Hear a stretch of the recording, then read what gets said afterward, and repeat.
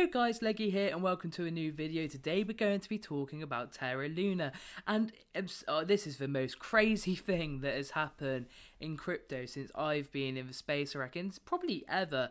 It sort of gives me BitConnect vibes, I'm not going to lie, but obviously this is like 12 to 14 times the market cap, so it's much bigger and affecting a lot more people. So if we look at the price of UST, which is Terra Luna's stablecoin which started all of this, basically, obviously a stablecoin is supposed to be pegged to the US dollar, or this one is at least, and that means that its value is supposed to be $1 at all times, fractionally above and fractionally below at times. But it is not doing that at the moment. If we look at the price now, it is $0.674, and it's gone all the way down to roughly $0.35. So yeah, it's not looking good, and it's a scary time to be in crypto because it seems like this has made the rest of the market tumble.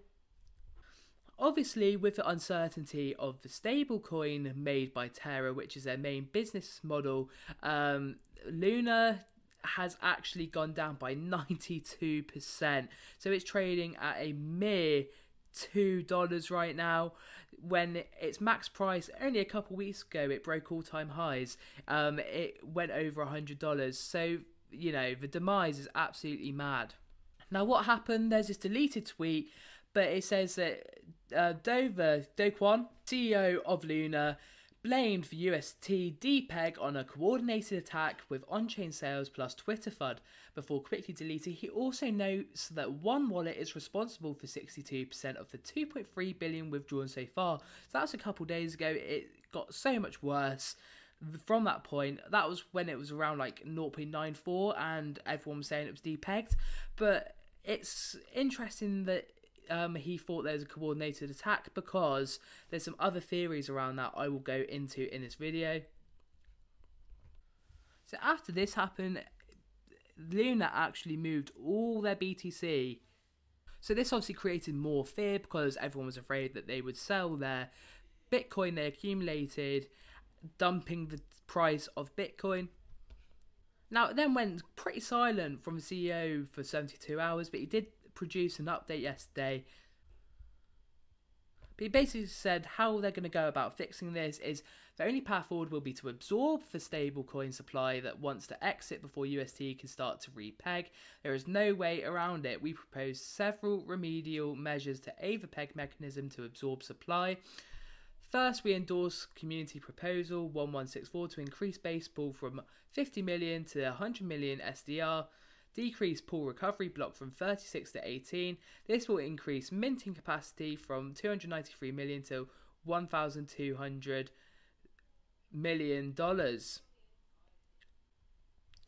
Now this is where the juicy gossip comes in, you guys. So basically, Charles Hoskinson, which is the a major part of why ADA has been a success, and also there's been other sources which have reposted this, but he said BlackRock and Citadel borrowed 100k BTC from Gemini. It appears on their loan book. They swapped 25k of that BTC into UST. This was all done quietly in anticipation of the attack. When the time was right, they called up Do Kwon at TERRA Foundation and said they wanted to sell a lot of BTC for UST. As it was a large trade, they told him they wanted to move the market and asked if he would like to buy their large block of BTC at a discount for UST. Do Kwon took the bait. He gave them a huge chunk of UST, lowering the UST's liquidity significantly. At that point, BlackRock and Citadel dumped all of the BTC in UST, causing massive slippage and triggering a cascade of forced selling in both assets. The real problem was BlackRock Citadel knew that Anchor, which holds a lot of Luna, was a Ponzi scheme. They offered 20% staking for Christ's sake, and this crash would trigger more withdrawals than Anchor can repay.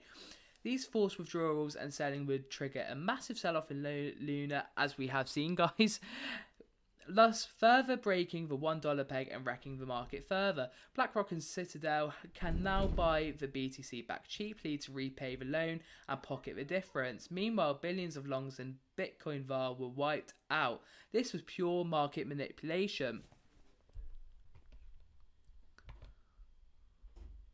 So guys, if this is true, it's absolutely mad.